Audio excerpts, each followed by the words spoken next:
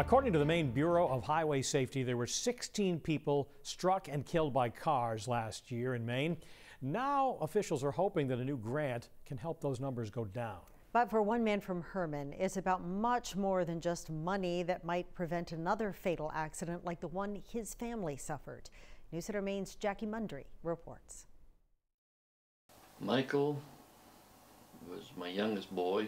Doug Sinclair remembers his son, who often helped out at his towing company. And he was working on a tow truck that night trying to recover a car up over the bank. Sinclair is still in the towing business, and he says he sees this all the time. He says people drive too fast and don't pay attention to the road.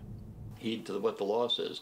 When you see yellow lights or emergency lights, pull over and give us room. Sinclair says he still thinks of his son Michael all the time and wonders what he would have been like now and if he would have fulfilled his dream of becoming a Maine State Trooper. Many other families feel the same pain. 16 families this past year, more than twice the number of pedestrians hit and killed last year. People aren't paying attention when they're either driving or when they're walking. That's Nick Brown with the Maine Bureau of Highway Safety. The department identifies 21 of Maine's cities and towns as high risk for this kind of accident. Now, the department is offering grant money to local police departments to focus their efforts on pedestrian safety. As much as $10,000 is available to each department.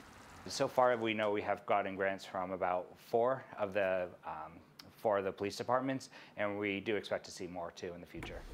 So whether you're behind the wheel or walking around town, officials want to urge you to always pay attention, keep your eyes on the road, and look both ways before crossing the street. In Augusta, Jackie Mundry, News Center, Maine.